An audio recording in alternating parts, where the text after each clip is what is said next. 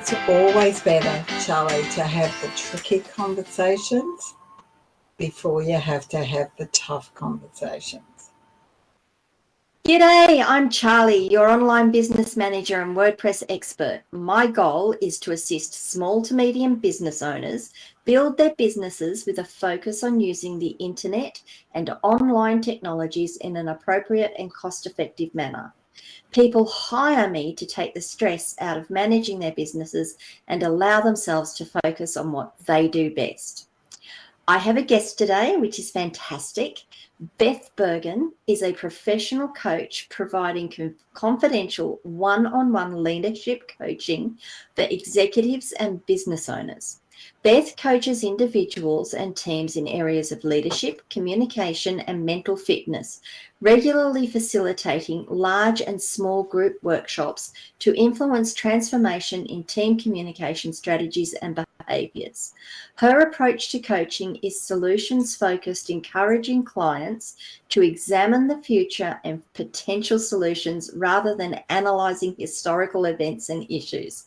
She insists on celebrating every single achievement, embedding successful behaviours and breeding further success. Look, Beth's going to tell us a bit more about herself, and we are going to get into that sort of topic today. Beth is actually going to have a chat to us about strategies to develop self-leadership behaviours and mindset, which can be easily embedded into your daily routine. So, Beth, thank you so much for agreeing to be a guest, and welcome.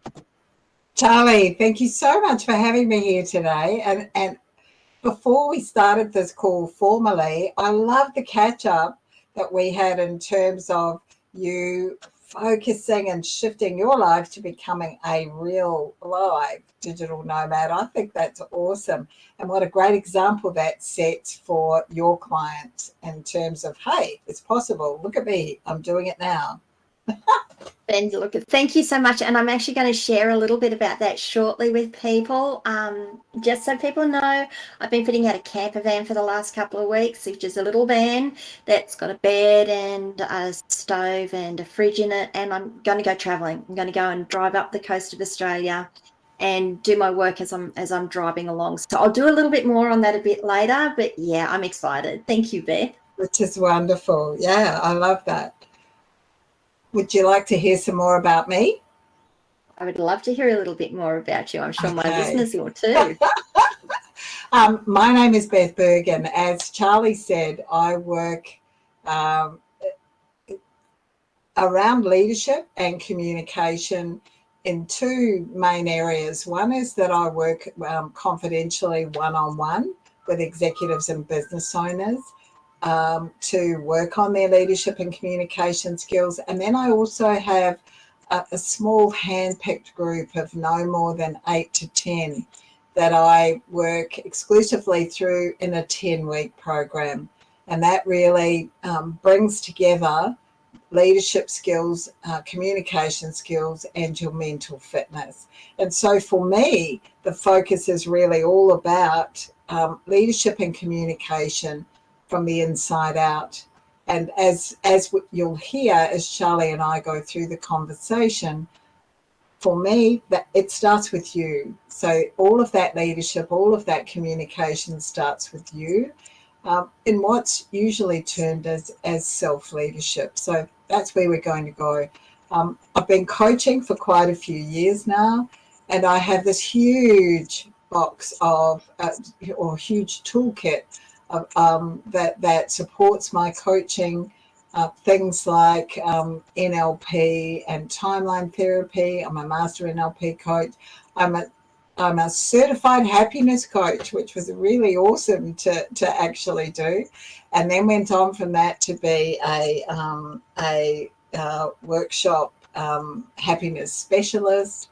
I also have a lot of other experience and qualifications around mental health, first aid, but also around the positive intelligence that informs my mental fitness. So I think a lot of people forget, Charlie, that coaches need coaches. So I have several coaches, and I also have a very strong commitment to continuing to grow and learn myself, because that ultimately serves my clients a whole heap more. The final thing that I would say about myself is this: I'm really committed to having fun in what I do. So my sessions, although they can be quite confronting at times because we're looking to have breakthroughs and we're looking to grow and change, there's also a lot of humour and fun in them as well. That sounds amazing, Beth. And I've actually done one of your courses. It was one of your introductory courses into what you do, which is how we connected through LinkedIn, I think it was initially. And you've got some wonderful information to share. So let's hop on into it, because you said a lot of things there that I think people should be interested in, but possibly don't know they should be interested in. Now, one of the things you mentioned there is, you know, looking after yourselves, and your coaches need coaches and all of those things. But I think that also applies back to your business owners too, is that you're so busy working in your business, you need to be looking after yourselves, because if you're not right, the world around you is not right. My personal experience from it is, as soon as I start to get a bit off kilter, everything's wrong. Everything. Just my clients aren't happy. My clients are always asking me to do things, and it's always bad and it's always hard. And then once I get myself recentered, it all just flows again. Now, the questions don't change. The tone of the messages don't change. It's just the way I'm reading them, I'm sure. So if you want to have a chat about, you know, how we can develop self-leadership behaviours, what they are to begin with, and then how that sort of experience I've had sort of melds into what you're doing, if it does at all. Yeah. Your experience is very common. Whether you're a small business owner, whatever the role that you have, there's this, if one area of your life is what's often referred to as out of balance, then the other area is likely to be out of balance. And the thing that your work and your home life have in common is you. And that's why in my focus I'll come back to what's going on for you. And so in terms of self-leadership, it begins, I believe, by recognizing that you have the ability to reflect. And that reflection must be done on I recommend it's done on a regular basis, and that you adopt an honesty around that reflection, so that you're looking and thinking, where am I? What are my capabilities right now? Am I actually doing too much? Am I trying to do too much? And is that leading to an overwhelm? Because if what we have is an overwhelm at work, no matter how hard you try, you take that home with you. And so now, can I just ask on that? You said, am I trying to do too much? Am I trying to do too much? What is too much? Now, my experience again on that is that too much varies depending on the time of day, the time of year, the way I'm standing. I mean, it just doesn't, too much is not a fixed thing in my experience. No, I love that you've picked up on that. The first thing is, I totally agree with you. Too much is an individual thing. It's a very individual thing, and it depends on what is going on in the whole rest of your life and where you need your focus to be right now. So your version of too much may be only a half of what someone else thinks is too much. It could just as easily be twice as much as someone else might be able to manage. So in particular, for people who are new in jobs, or people who are small business owners, Charly, who have recently employed a number of new staff, or who are experiencing some growth, the key thing is to actually delegate, to actually let go of things that You know, if you're a small business owner or a medium business owner, there's only you and a couple of other people, you're doing everything. As you bring new staff on, what you have to be prepared to do is to stand back from the role that you might have been doing and allow them to step into that space. Yeah. Now, when I'm working, I've worked with quite a lot of small business owners who are in exactly this position. Why have I employed this person if I'm tripping over them the entire time? Why have I employed them if I'm still doing it? Why have I employed them? Why am I paying for their wages when they don't do it fast enough? All of those kinds of things. So there's a mind shift that is required in a small business owner when they start to bring new staff on board. And when I'm working with small business owners, I draw that up as a triangle. So, you know, here's the line of the growth of the business, and the triangle comes out to one side and then back up to meet that line. And this is the small business owner stepping out. And then they're going to go up and grow the business in a different way, or grow themselves in a different way. So they meet the line again. And I always colour that triangle, that new triangle that we've created, I colour that red. And the red space is where we need the new staff to move into. Right? Outside of that triangle, we colour it a different colour, because that's where the business owner needs to be. Yeah? That's where they need to be. And a lot of what, and this is where that leadership and communication comes into it, that reflection, hey, I'm still doing that thing that I'm paying some staff to do. I'm not letting them actually do what I'm paying them to do.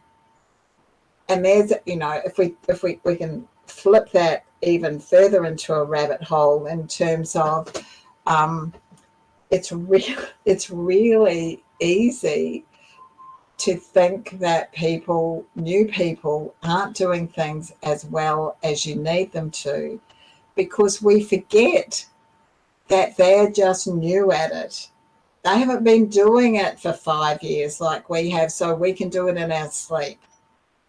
And so there's a whole pattern about, you know, the 4 stages of learning that I work through with people, where we look at, well, here, I don't know what I don't know. And then, oh, I do know what I don't know, and that scares me. And now here I am having to make an effort and getting a bit better at it, and then I begin to master it. And, you know, as small business owners, or as business owners, as new team leaders, whether we're working for ourselves or for a large company, we forget to actually lean back and allow people to learn from their mistakes. I can actually just there, because you hit a question I was going to ask and you answered it, which was fantastic. But it's such a powerful thing that we forget as business owners, or forget as people. Something that we know how to do, and we do really, really well and really, really easily. And we do it really easily because it's something we love doing. Someone else is going to have trouble learning that. And sometimes what you know, I think you said it, you don't know what you don't know. Like in our case, we don't know what we do know. A lot of what we do, and I know I trip over this, and this is something that I struggle with all the time, because people come to me because I solve problems. I'm a problem solver. I'm a troubleshooter. And people come to me, they're like, this isn't broken, this is broken. And I go, oh, it's there. And someone say, how do you do that? Like, well, I've got 30 odd years experience. I know what I'm looking for. I know the indicators I'm looking for. Now, trying to bring someone else in to learn that and learn that process, it takes them forever, because they go through all these painful little steps that I used to do 30 odd years ago, but I don't do now. And I've forgotten that I do all that. until I see someone else doing it. Oh yeah, that's what I do, and I forgot to put that in my process. So I think that's a really important thing that people really need to think on. You've got to step back. I like to think, step back, take a breath, deep breath, close your eyes, don't look, don't watch, let them do it. Yeah. Now, when your person that you bring on doesn't do it as well as you would, or doesn't get it quite right, or the result isn't quite what you would expect it to do, what do you do? How do you handle that? I think that it can be handled in a number of different ways, but I think that the first thing that we need to do as individuals is reflect on the time and I'm going to use the word attention, the time and attention that we've given to helping the person learn the new skill. We can often feel as though, Charlie, we've given a lot of time. However, if we weren't fully present, if we weren't giving them our full attention, then we're in the room, we're in the space. However, we're not actually helping them to learn the process that we want them to follow. And as you said, hey, I've got to go right back and start looking at, do I need to do some standard operating procedures here? Do I need to develop a process? And for those of us who have been doing it on the fly and built up our skills by allowing ourselves to make mistakes and learning from them, it's actually not always easy for us to go back and see all the things that need to be done to get us from A to B. And I would really encourage, if you're not the person to do the training, then find someone who will do the training. However, don't expect that someone else is going to pick it up as fast as you will. So, I think it also, what also feeds into this, Charlie, is that how many times over the years have you seen ads that say, I want a junior who's had 2 years experience or some variation of that. And a PhD in this with 5 years practical experience. Yes. More and more now. Yeah. And so, there's this expectation that people bring a lot of experience with them. And that just because someone's had experience doesn't mean that they're necessarily very good at it. It's kind of like, I remember years ago when I was working with an employer, and we were training, we were working with the employer to identify what specific skills they needed for people to come and work in their organisation. And we were looking to tailor it to that organisation or that business. And I loved it, and this has stuck with me for many years, because the business owner actually said, I'm really comfortable if they come to me with no skills or no experience at all. And I said to him, well, why is that? Like, that really flies in the face of what I've heard all over the place. And he said, well, if they come to me with no experience, they don't have bad habits that I have to undo. I can teach them my bad habits. And yep. I think, and particularly right now, when it's a little difficult for us to find people for jobs, although there is unemployment, there is a lack of the right people available for the right things. I think what happens, Charlie, is that we figure that this person is better than no one, because we're on this trajectory of, I don't want to be overwhelmed. I want to get my business moving forward. I want to take advantage of every opportunity. So I'll put a person in the role. And what then happens is that person takes up so much of our negative focus, because they're not doing it as quickly as we want them to. And so we actually set them up for failure because we haven't taken that time in the beginning. You know, and that's a real self-leadership thing, and a really good leadership and communication strategy to understand is that they're new. They need to be inducted. They need your time. They need your focus. Now, if it's a larger business, it might not be your time, but it actually is, because you're paying for it. It is your time. You're paying. Yeah. Yep, absolutely. Yeah, totally agree. You know. So if I can just come back to a couple of your points there before we can move on, because you've got so many great things there. I love that you said, you know, not only have you spent the time, but have you actually spent the energy. Have you been present when you're doing the training? Because that's a really, really big one. One of the things that I think we miss as business owners is that we look at someone and we say, you didn't do that job right. This job was not done right, blah, blah, blah, blah, blah, rather than, hey, listen, you did a fantastic job. What you did was great.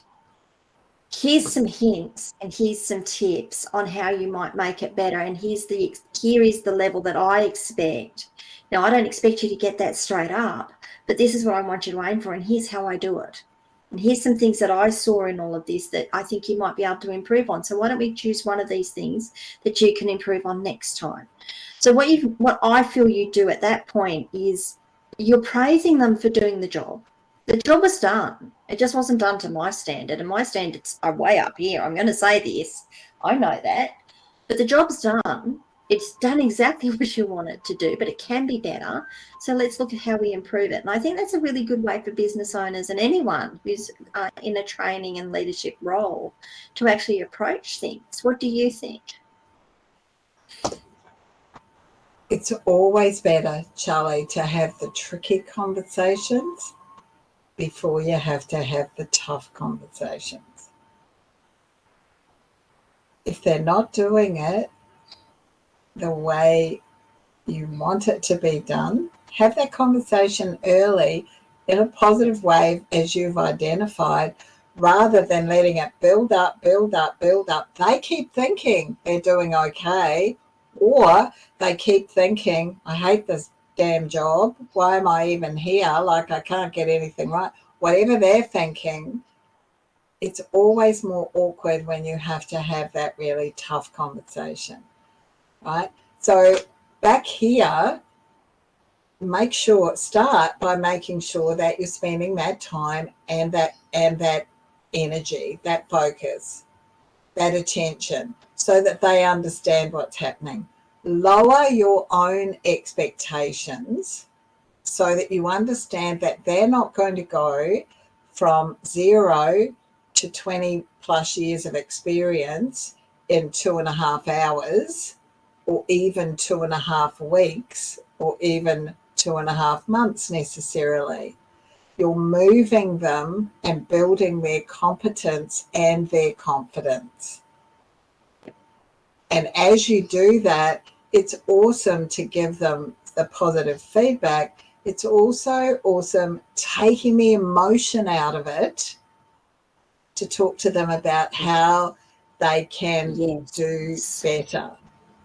You know, like we're really, and if what you do is learn to have those tricky, what I call tricky conversations, which is saying the negative things positively. You know, it's that simple, saying the negative things positively. If you have that tricky conversation and give that positive feedback, then that will save you getting into an absolute dilemma about how do I manage this from an HR perspective? What happens if they go to work cover? What am I going to do? I hate them. I don't want them here. And actually getting yourself into a bind and a situation that is going to impact on all areas of your life and all areas of your work. Learning to have the little tricky conversations will sort that out. Yep, I agree, and that has been my experience. Yeah, I've been in situations where I've come in, I've gone, this isn't right. You haven't done this. You haven't done that.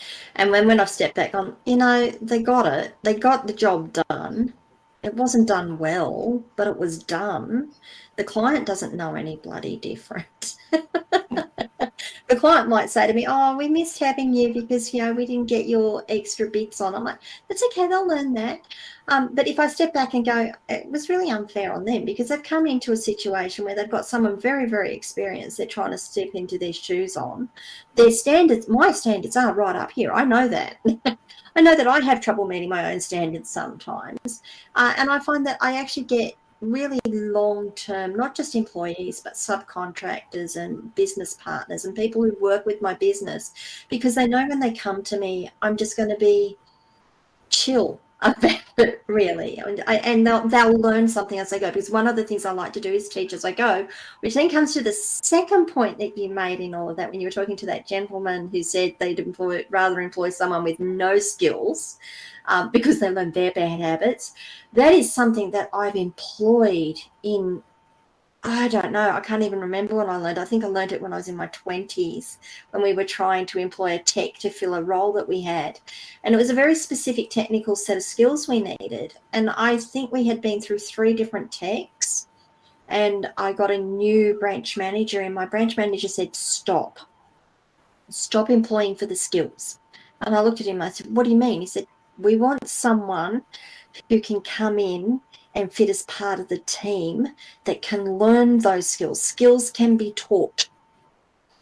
The things that are hard to teach is the ability to fit into a team, the culture fit, the ability to learn. If someone, it's hard to teach someone to learn. If they can learn these skills. Let's start employing for this set of things and forget about this set of things. And you know what? The next guy I got on, they were a 5-year employee. They stayed with us for 5 years. It was fantastic. I love that, Charlie. It's an experience that I've had a number of times myself. If what we were doing, the example I often use when I'm talking to people is this: if you owned a 24-hour service station and you were looking for someone to cover the midnight shift, what would be the most important thing? That they can work the midnight shift, that they can work midnight to whenever, and they're going to be present at that time. That they turn up. Right. And people kind of go, really? That's most of what you say. You go, yeah, they have to be. You would be surprised the number of people that don't do that. They go, oh, we want someone to fit the midnight shift. This person's perfect, but they can only work 9 till 5. Well, we'll put them on the midnight shift. They didn't turn up to their shift. Why not? And if they don't turn up, who has to go? I'm the business owner. Me. I need to go. Yeah, and so what's really important, taking out of the comments that you've made, is that when you're looking for someone, you think about their potential. Now, obviously, if what you're doing is employing someone who comes with a clear set of, if you're looking for a new accountant, then there's a whole skill set that might need to slot perfectly into that job. If you're looking for a new tech person, if you're looking for a new mechanic or whatever, that's different from bringing someone on and training them in additional skills. It's the attitude, it's their mindset, it's their leadership and communication skills that are going to have them fit into your team really beautifully. And that's why all the time, I come back to, it's leadership and communication from the inside out, because it starts with me. It starts with me. If I can see that there is potential in someone, then I'm seeing something that perhaps they're not even aware of. And so as an employer, my gift to them is to skill them up, but also to really be complimenting them and highlighting their leadership and their communication skills and allowing those to grow. Self-discipline is a self-leadership skill. getting there at midnight and having the commitment to be there on time,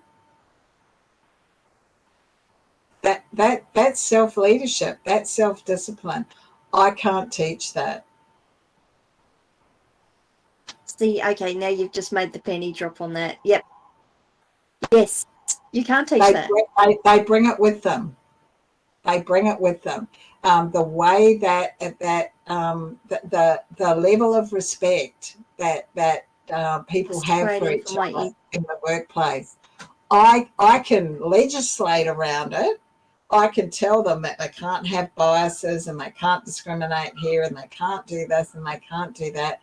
If that individual's values see that differently, I can help to implement the law, but I can't teach them. I can't teach them that. I can, however, teach them how to respond to a telephone call in a way that I want for my business. I can, however, teach them a range of other things that I can teach them how to use a cash register. I can teach them how to respond to an email. I can teach them how to use a specific piece of equipment, and that can get more and more and more technical. I can teach them how I want them to interact with my clients, and they're the things that I can measure them on. If they don't come with some of those other mindsets and attitudes, nothing I can do. And I think the thing to remember there is that the mindset and attitude that you're looking for differs. It differs from my business to your business. It differs to someone else's business. We don't always employ the same people. In fact, we're not always we don't want the same people. Our businesses are all different. We all have our own personalities within our own businesses. And as a business owner, it's really important that you know the type of person, not just what the skill set is, but the type of person you're looking to bring on to fill a role. Me, just as an example for myself, I know that I want people that can show initiative, that have a lot of high self-initiative, that will look at an email in my inbox, in our shared inbox, and go, that's an email that I can action. What I'm going to do is just put a note out to the team that says, I've got this one, I'm working on it, here's what I'm doing, and I'll be back to you in 5 minutes or 10 minutes or whatever, when I know what we're doing. And if I've got questions, I'll ask.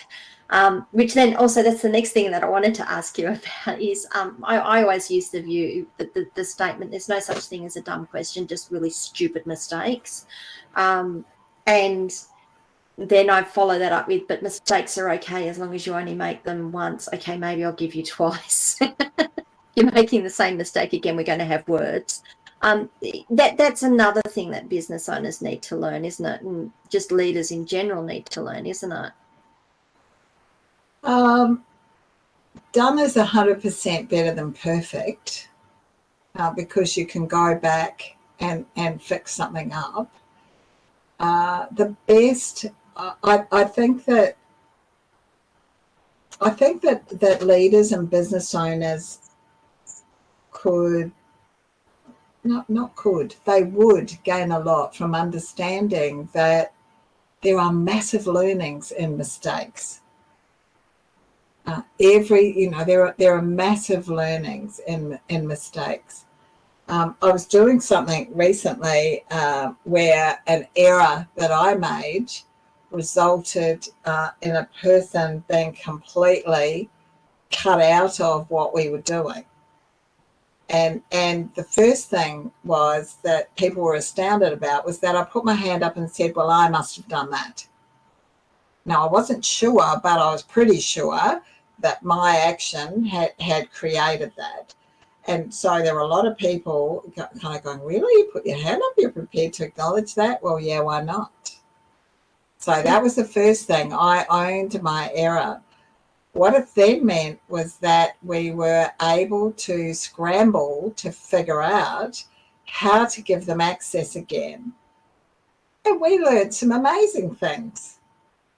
We got them access, and what we now know as a result of the error is if that was to happen again, this is how we would solve it. So what might have been a bit of blind panic over here was made a whole lot easier, because when someone owns the error, you stop trying to find out who to blame. Like, you stop trying to find out, you stop that emotional thing, and you then are able to focus on sorting it out, as opposed to, oh, I don't know who did that. Why did that happen? And so we now know how to do it.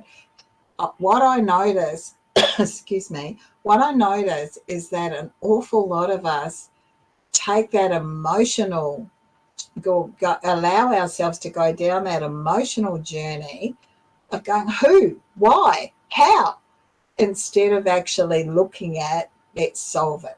We want to blame. So, and one of the reasons we want to blame is because we want to shift responsibility, because it couldn't have possibly been us, and we just want to shift responsibility. Now, if you step back and take a breath on that one, and again, you'll hear I say that a lot, just take a step back and breathe. What I have found is that the reason I want to know who did something is because I want to know what they did that caused it. I don't care that they did it. I don't care that they caused it. What I want to know is what they did to cause it, because that then allows me to go back and fix the process and fix the system, or say, just don't do that again, because this is obviously a problem in the system that we need to avoid. But if we don't know that it's there, how do we know that we need to fix it? And so, and that's why mistakes are so wonderful. The other point that I would make is that when you talk about you in terms of whoever it is who made the mistake, then that person can often feel like they're being officially blamed for it.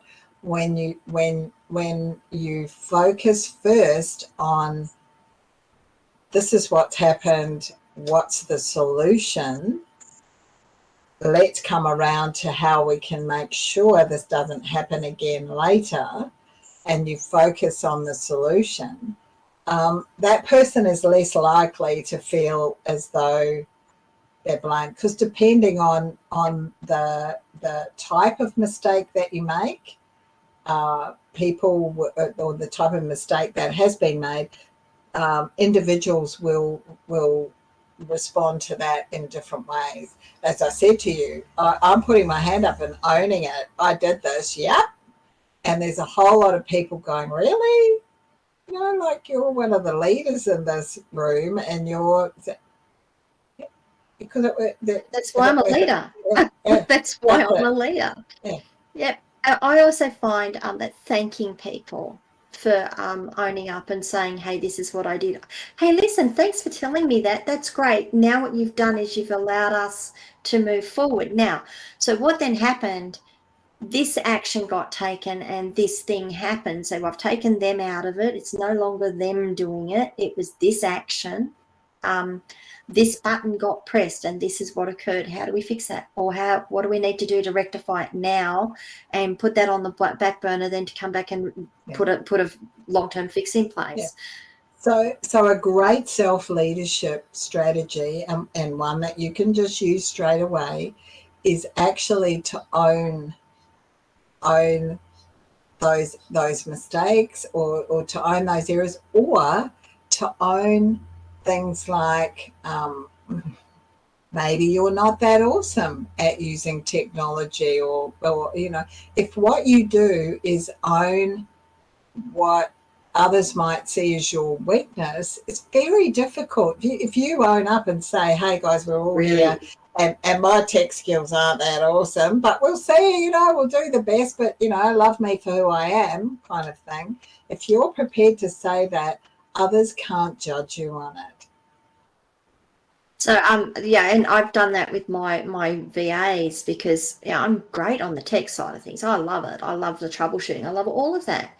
When it comes down to managing my inbox, that thing I look at it and go, oh, I'll do that later. So I have a VA who goes through and she organises it. Everyone needs a Gale in their life, but she'll organise it. She'll file everything. She'll make sure I've seen what needs to be actioned. She'll move things from the inbox into our ticketing system. She does all that. And I'm like, that's great, because that's something I don't want to do. It's something I'm crap at doing. She's like, that's cool. This is what I do. You go do what you do. I'm going to make your life easier so you can go and do what you do. And she loves it. She thinks it's a great thing. And that works incredibly well for me. And I've seen it work really well for others when they do it too. Yep. Yep. So I think, you know, that as we kind of started this out talking about that reflection, the other thing that kind of, I'm not sure if it ties a ribbon around all that we've spoken about, but it certainly is well worth us recognising as individuals our own growth as a leader, as a communicator. Our own growth is a journey. We don't get to the end of that. We don't get to, you know, there isn't a place called business owners all stop here, no more growth needed, because there's actually always going to be this growth. And so that reflection and that self-leadership is this understanding that I too am on a journey. I might be at a different level to my new staff. I might be at a different level to that family member over there, but I am on a journey, and it doesn't actually ever stop. I love that. I absolutely love that. Now, some of the things you were talking, or one of the things that you said you wanted to discuss, and I know we've discussed most of these, well, a lot of these as we've gone through, but strategies we can just easily embed in our daily routines. So what are some of the things that when I get out of bed in the morning and I start my day, what are some of the things that I could be doing to improve myself as a leader and take better self-leadership?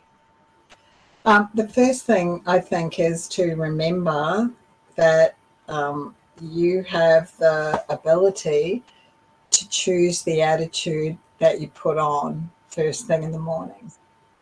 I love that. No one can ever take that away from you.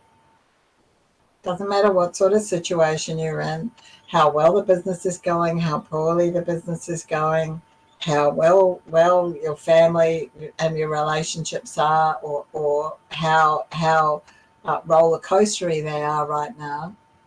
No one can take away that ability for you to choose. So it's really about being quite deliberate. And I'm sure, Charlie, you've heard me say this before. We talk about these concepts and everyone goes, oh, they're easy to understand. Oh, yeah, I could do that. You have to be really deliberate and consistent about applying these things. So, you know, that choice and choosing that attitude. The other way that choice comes into it is this. We don't know what's going to happen to us, what everyone in our personal or our private life, a personal life or our working life, we don't know what interactions we're going to have every single day. We've got no control. It's completely out of our control. So we don't know what's going to be coming at us. We have the choice about how we respond to things. And that is where our power is. That is where our power is. Now, I was very deliberate there about using the word respond, because responding is totally different from reacting. And often when we react, we're in the emotion, we're stressed, we're frustrated, we've had enough. Self-leadership and a strategy for you to embed daily is I loved it before when you said breathe.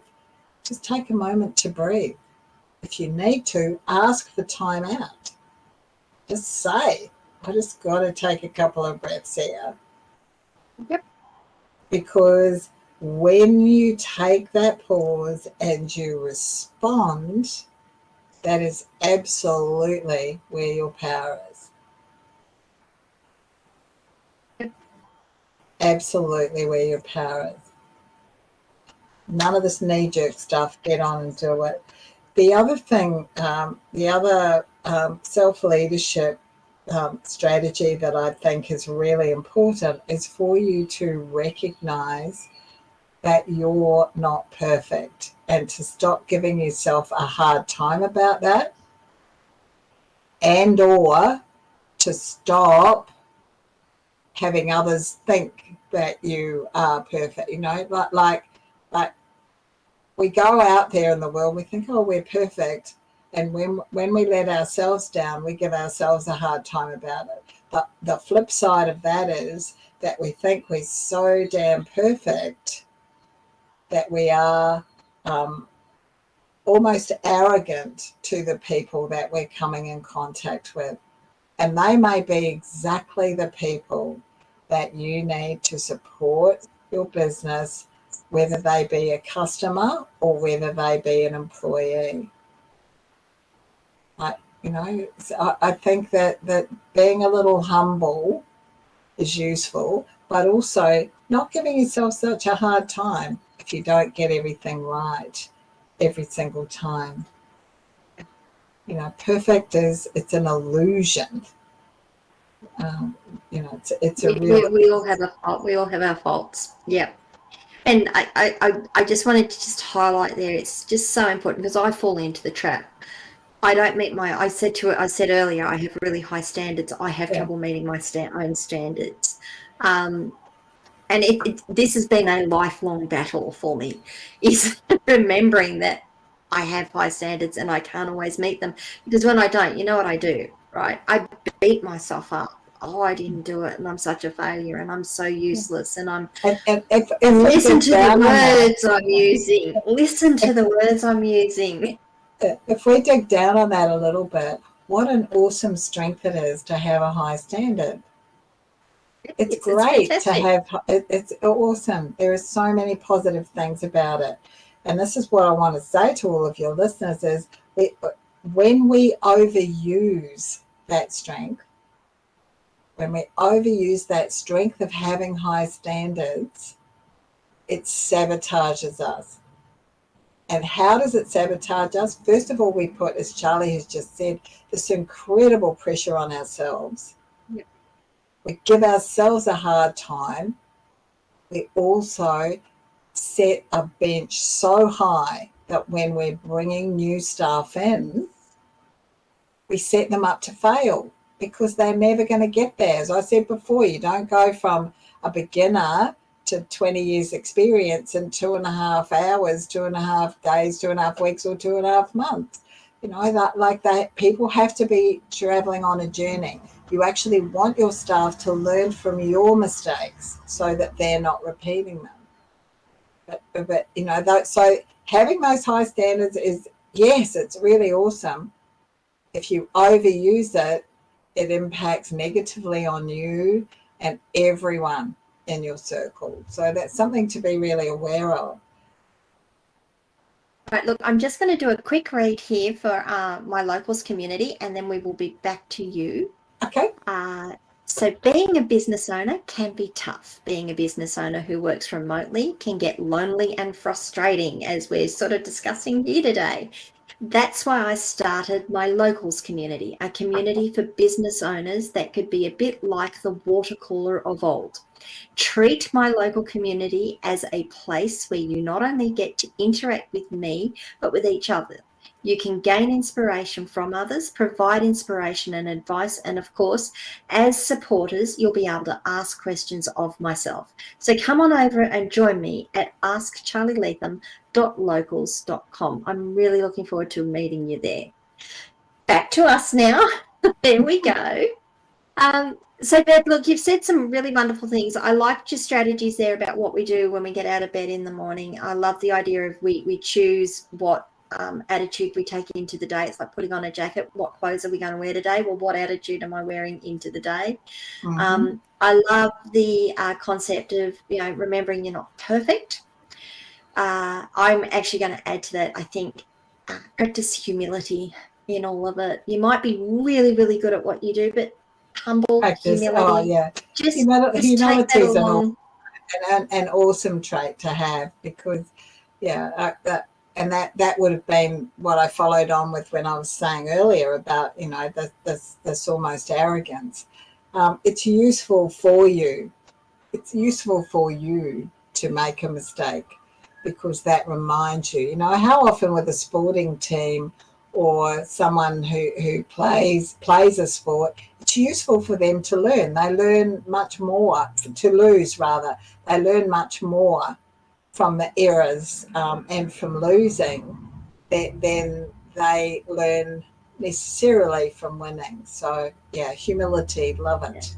Thank you. There is actually two things that I wanted to just add into that whole conversation there. The first one is something my dad said to me when I was very young, and he often reminds me of it, is show me a man who has made no mistakes, and I will show you a man who has done nothing. Yeah. And the only way not to make a mistake is to do nothing, and that's a terrible place to be. The second one is just a personal thing that I learned, and it was actually my son that I learned it with. He brought home a math problem, and he was having no end of problems. And this new math these kids are learning, oh my God, I don't get it. But I struggled with math. It's amazing. I'm a tech and I struggled with math. So I had to learn a whole heap of ways of doing things that got me through it. And he brought this home. He's like, blah, and I'm like, look, let me show you how to do it. And he goes, no, Mum, they said I have to do it this way. So I let him go on it.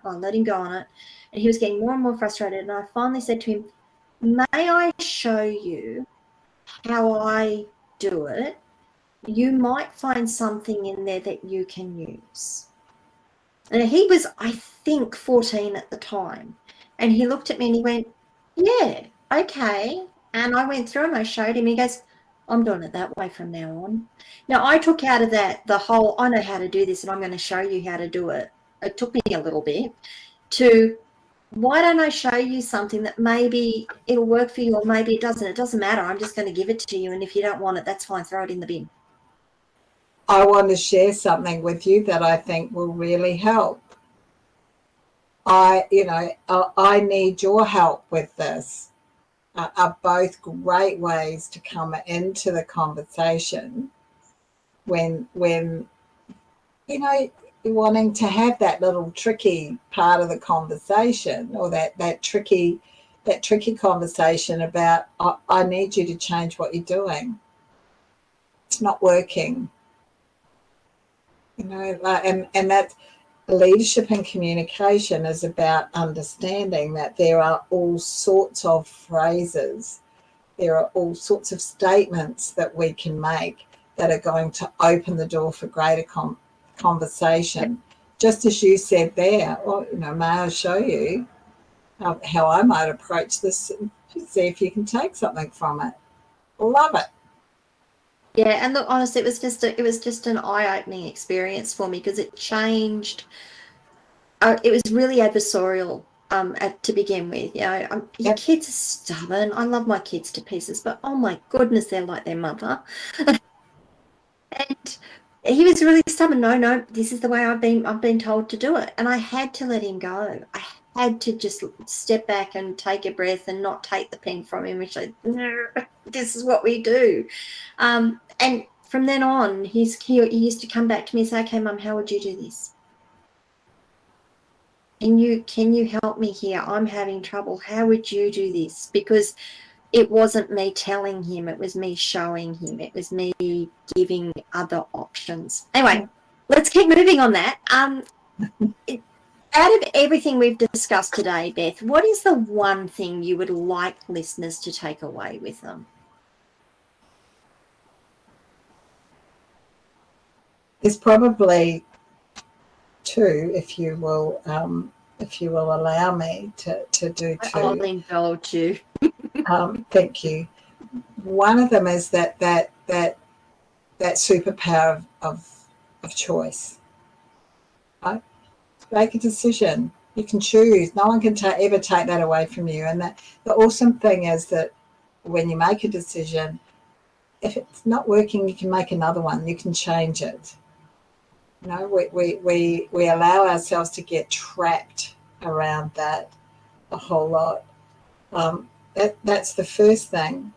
And the second thing is leadership and self-leadership. It really begins with you. You're